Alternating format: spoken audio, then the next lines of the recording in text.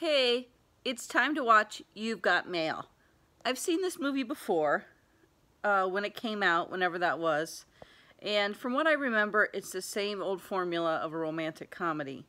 There are two people, one owns a bookstore, the other one likes books. Oh boy, it's really a unique idea.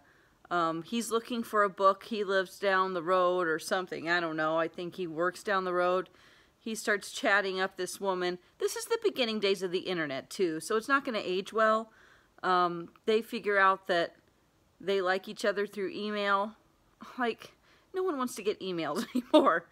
I can tell you that much. Like, when an email pops up, I don't even care if it's someone I like. I'm like, ugh, another email. And, ugh, another time for me to watch this movie.